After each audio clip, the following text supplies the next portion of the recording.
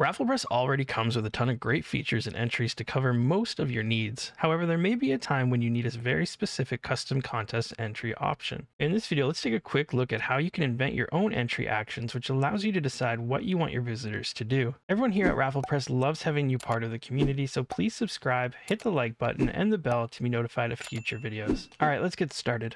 So here I have a clean installation of WordPress, and I want to install RafflePress.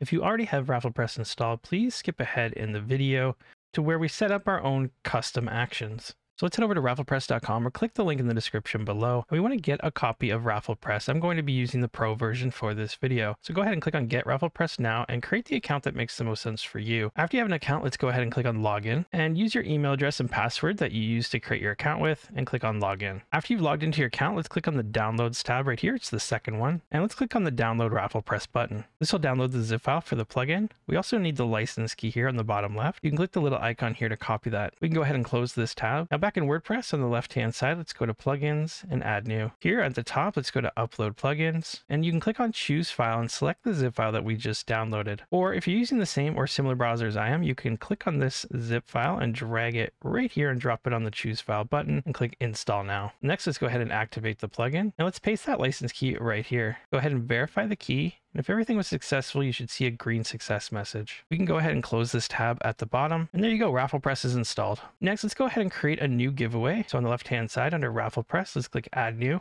We want to give our contest a name. For this example, I'll just call mine Custom Contest, but you can choose whatever makes sense for your contest or giveaway. Below this, we have Select a Template. So we have Classic, Grow Your Email List, Refer a Friend, Pre-Launch Campaign, Grow Your Facebook Page, Instagram, YouTube, or Twitter. For this, let's just create a classic giveaway. We'll use this template. And here on the right-hand side, you can see the contest builder, and then all of the details, actions, design, and setting on the left-hand side. If I hover over, I can change some of the details here. So if I click, we can see this text editor. So I can just change this to whatever my giveaway name is. And then a description, we can change this. Also have the option to bold, italicize, and some other formatting options here as well for the text. Down below, we can select an image for the contest. Usually this would be a picture of what you're giving away, or maybe a picture of your business or service or product. For this example, I found this nice picture of a beach. We'll just choose this image. Now we can click on Done Editing. So here we have our contest name, description, and the image. On the left-hand side, we have the details for the start and end time. So you can select a start date and a finish date, and then your time zone below this. Next, let's come under the Actions tab. And here we have all of the different actions that you can add into RafflePress. So again, we're going to look at creating your own, but you can see that RafflePress comes with a ton of built-in actions already. Now here, if we scroll all the way down to the bottom, we can see there's one here under Invent Your Own. Let's go ahead and click on this, and this will add it to the entry list for your giveaway. On the left-hand side, let's create a title for this. Now, some different examples for using Invent Your Own. You could maybe have somebody post a comment on a specific blog post, and then you can have them post the URL to where that comment is. Maybe you could have people upload a video to YouTube, and you could have a video contest, and then they could share that URL with you in this field, and you could rate the different videos that are submitted to you. Same with photo contests, or even a writing contest. Maybe they could have a blog that they write an article. So in this example, we have a RafflePress article here, a blog post called 12 Proven Ways to Get Free Content for Your Website. But let's say that we're trying to get more comments on our blog. We could run a contest telling people to post a comment here, and after posting, usually there will be a URL here where it links directly to that comment. So back here on Invent Your Own, we can put the name of the title. I'll call this Post a Comment on Our Blog and how many points it's worth. So for this example, we'll put it at 3 points. We'll make this mandatory because it's the only entry that we have right now. And if we want to allow them to have daily entries, for this example, no, I'm just going to leave it off.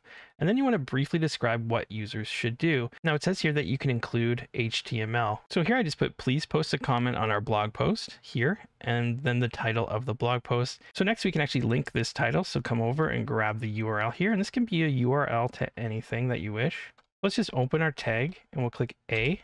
This is a link tag in HTML.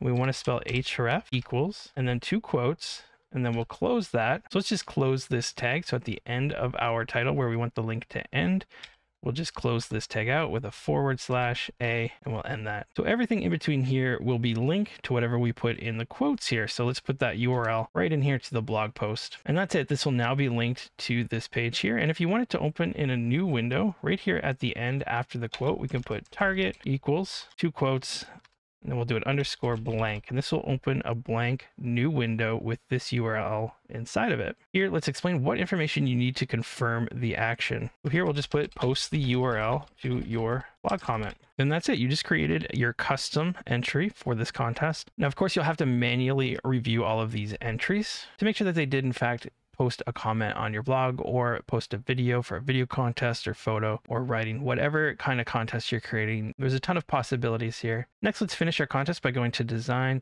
You can change the layout, so you can maybe have the image up top. You can change the font here if you like. You can change the button color to something else. You can change the page background if you like. This is for standalone pages only, not when you embed it into a page, but only when it's on its own page. You can put a background image and some custom CSS. Under settings, we have tons of different settings here for general, so the contest name, the location of where we want the standalone page, if you're going to be using the standalone page, because again, you can embed this contest into any of your WordPress posts or pages.